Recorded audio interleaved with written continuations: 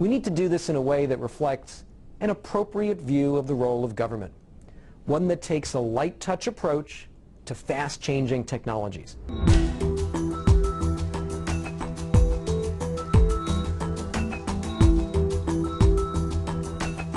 The FCC has just taken initial steps to regulate internet service providers the same way it regulates telephone companies. Although Chairman Julius Genachowski has said he would use any regulatory powers with a light touch, having the FCC control any aspect of the internet is a really bad idea for at least 3 reasons.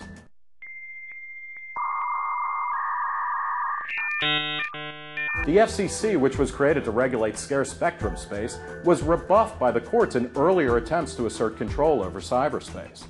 Despite hypothetical blocking of certain sites and services by net neutrality diehards, the fact of the matter is that the internet is working perfectly well, and the reach of broadband continues to grow exponentially.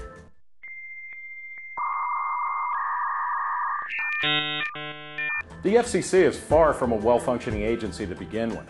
Don't forget, this is the same crew that recently brought you impossibly Byzantine ownership rules for radio and television stations and hysterical overreactions to Nipplegate and fleeting expletives uttered at award shows by such public enemies as Cher, Bono, and Nicole Richie.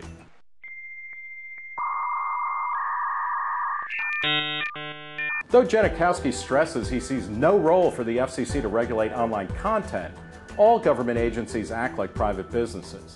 They need to grow or die.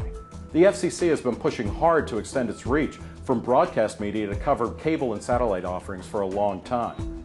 There's every reason to believe that once the FCC gets to control how you get on the internet, it'll start dictating other terms as well. Chairman Genachowski has promised that he'd regulate with a light touch, but even a light touch is a lot harder than no touch at all. For Reason TV, I'm Nick Gillespie.